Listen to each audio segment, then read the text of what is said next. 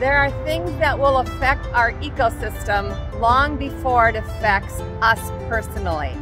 So it's really important to take good care of it. One of those places is the Texas Sealife Center in Corpus Christi, Texas. Let's go down that road.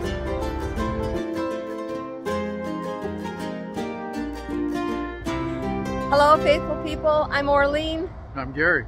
And we are at the Texas Sealife Center. Whoop, there it is. Just south of Corpus Christi, Texas, across the JFK Causeway Bridge. Anyway, we're going to go inside and we're going to check it out and see what they all have. Because of the cold weather that we had about a week or so, well, almost 2 weeks ago now, it caused the water to get cold, and the sea turtles were greatly affected by that, and it did something to them called cold stunning. Cold stunning. And that means that they can't swim and they could die. So they were rescuing them all over the coast, and they were going to different facilities in Corpus Christi and around the area, and Port Aransas and other places too, and they were rescuing the turtles, giving them the medical attention that they needed. Most of them went back to the Gulf, but there are a few residents still here, and we're going to go see them, and we're going to go on the tour. Come along with us.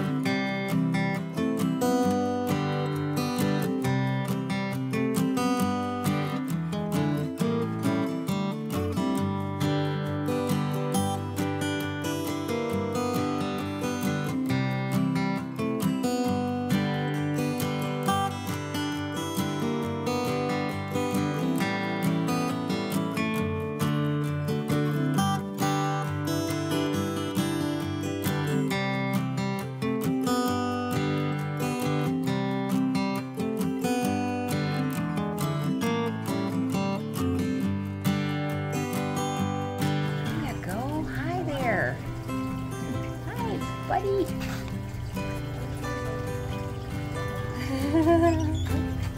Hi. Yeah. There we go. Look how long you are. Your tail is way back there. You before. There you are. You came out of hiding, huh? Hi. Hi.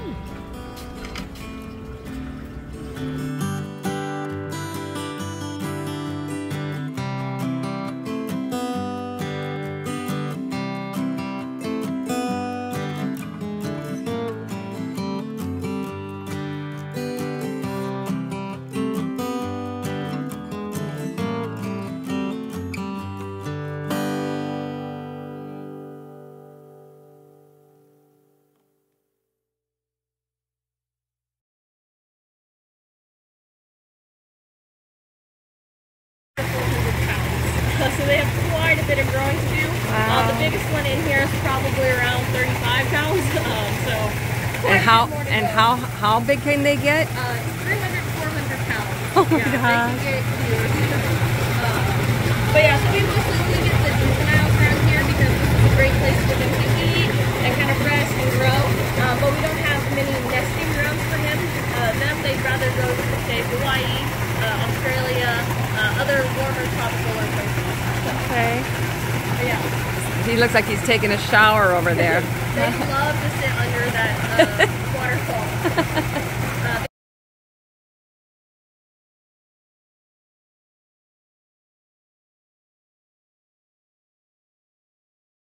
Where his tumor was removed from, and his tumor was about the size of his head when he came in. Oh my goodness. So it was like he was resting on a pillow all the time. Aww. But so he kind of jumped ahead of everyone else for surgery because it was pretty dire. And luckily he made it through the surgery, recovered, and now he's eating great. He's a lot more active, so he's doing a lot better. So come April or March, he'll probably be released. Oh, awesome. And then the other one in there, he came in with this recent cold stunning, but he has quite a bit of FP on his underside. You can't see how much because it's mostly on his underside, but it's a lot more, so we wanted to give him a better, keep a better eye on him, so that's why he's in this tank as well. Okay. But both of these have FP, and greens can be kept together easily because they oftentimes forage in the same area, so they're kind of more social than any other sea turtle. But if we had a couple of Kemps, we would actually have to separate all of them. Which kind? The Kemp's Ridley or a loggerhead, because those guys are carnivores. So just to keep them from picking on each other, we'll keep those guys separate, but greens, they can chill out together and be fine.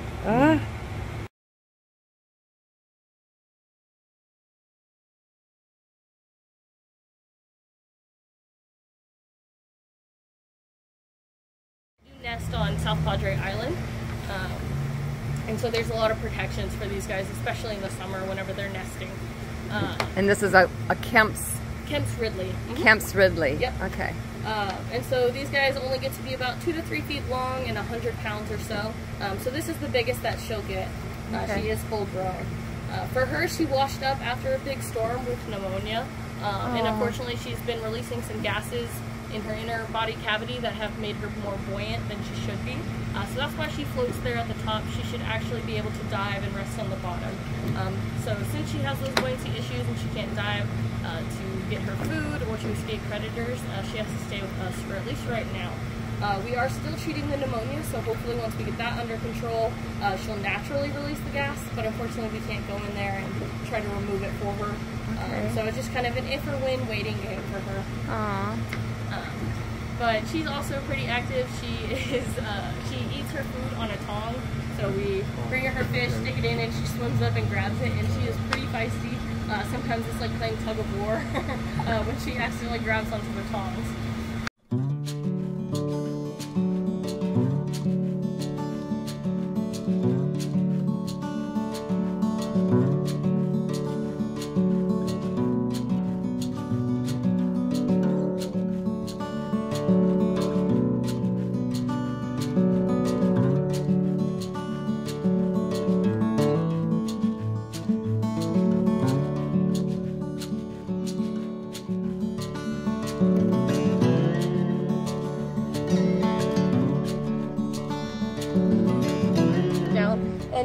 Runny nose, and that's because him and Regina, wherever she is, both developed respiratory diseases while they were pets. They were just kept on an apartment balcony with not a lot of room, not the correct UV and humidity, so not a great space for them. Okay, and where did you say they normally are from? South America. South America, yeah. Okay.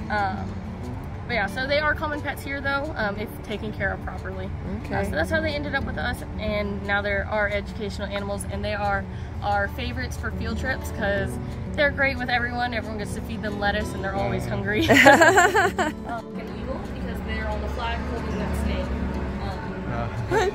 Is there, yeah, all proper. Oh, he saw me taking his picture, so he posed. And they also are great at soaring around and hunting like that. Plus, they figured out that if one of them walks through the bushes and flushes out them, another can wait somewhere higher to swoop down and grab it. So super, super smart birds. So you don't just feed on carrion. Yeah. They'll go after livestock. Yep. So Neil is going to be the one on this middle beam right here. He is missing part of his left eye. And Wallace on top is blind in his right eye. So you can see that really easily. Wallace has a lot more plumage on that side than Neil does because Neil doesn't have all of his wings. And Wallace, when he turns to look at you, there it is. You can see he's got like an eye patch almost over that eye that he's blind in. Unfortunately, hawks do use both of their eyes, binocular vision, to really hunt and soar around, navigate their environment. So he can be released even though he's got both his eyes. But these two, as Harris hawks, they are actually one of the only species of raptors that hunts in bigger groups. So they go around in packs of 2 to 6 birds, scouting out areas and hunting together, and so they can take down larger prey with that method, which is really nice. And so since we had 2 of them, we put them together to see how they would do, and luckily they have gotten along great.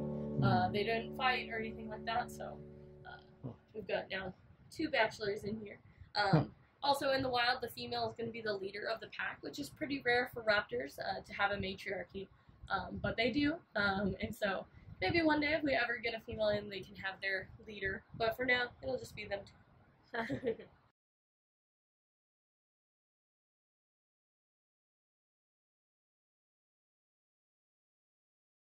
Not a great spot to be in as a tortoise, so we've gotten most of it off, although there's still some stuck in the cracks, but we can't use any chemical solvent or anything like that because he'd just soak it up, and we don't want to take a sandpaper or anything too rough to his shell because he can feel through there. So the rest of it is just kind of flaking off over time. But you can tell the difference between a male and female pretty easily, especially in Michelangelo, because the male's going to have a very deep divot on their underside. And then they also have a much larger little horn piece right here, because if they were fighting with another male, they would use that to flip him over. And that's a KO move for a tortoise. Okay. Luckily, he doesn't have to worry about fighting anyone here. He's got his own little area. But he does have a nice little horn right there if he ever did get in a fight. So when you got him, you said he was in a classroom.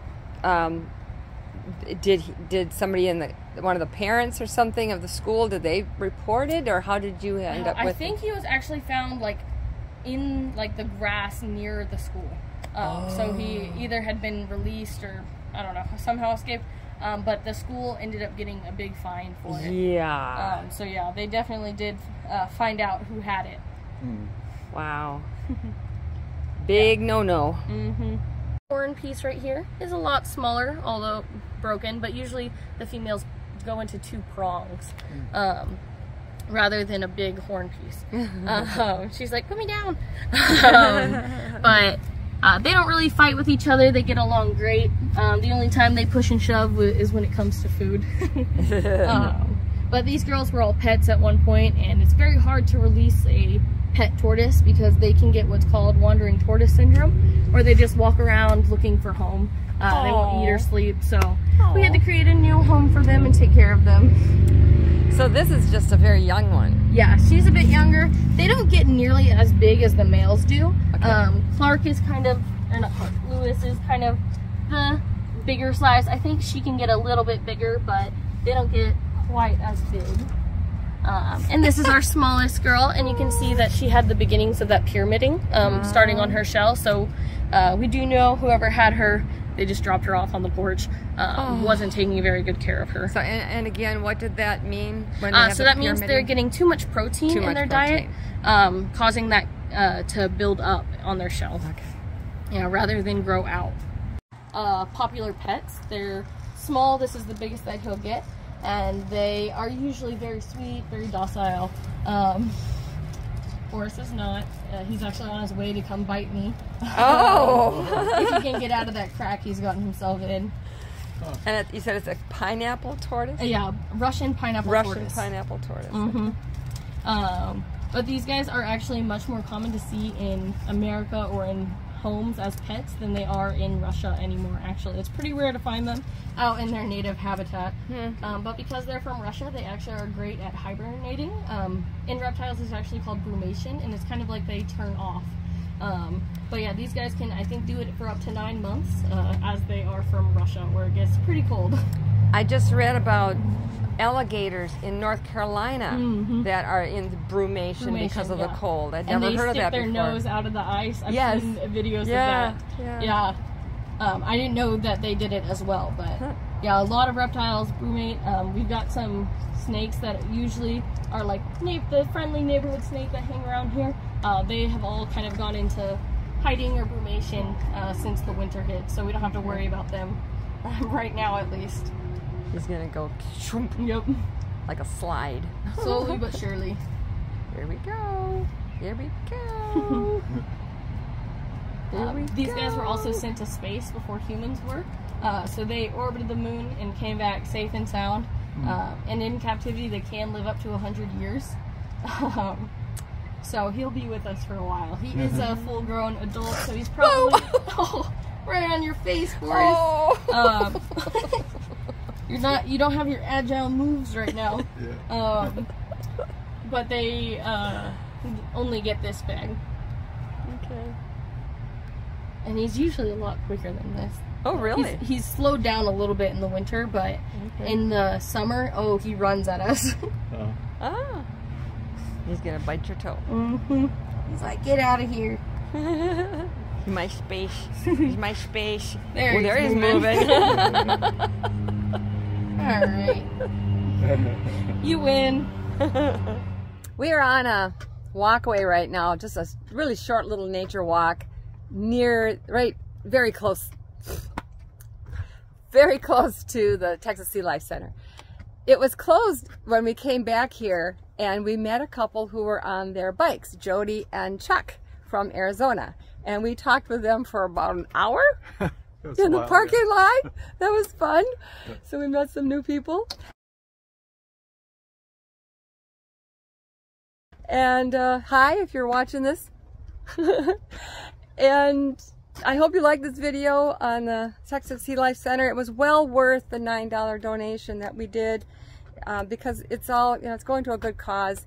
Education, oh my gosh, there's so much education involved in just letting humans know the things that happen when you don't take care of our earth and our planet and our people, and and animals, and and lessen the garbage and all that stuff. It just, everything has an impact.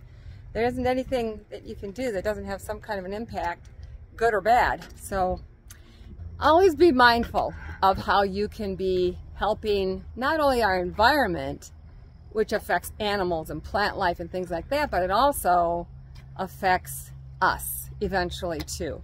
So just be very mindful of what you do with things like your garbage and your plastic. Oh, stop using the plastic. If you can avoid that, that'd be great. That's a big step right there. Anyway, hope you liked this video. If you did, please give it a big thumbs up. Hit the subscribe button down below if you haven't yet. And next to it, a bell's gonna pop up, ring the bell, and you'll be notified every time new videos come up. If you don't ring the bell, you won't know. So until next time, God bless.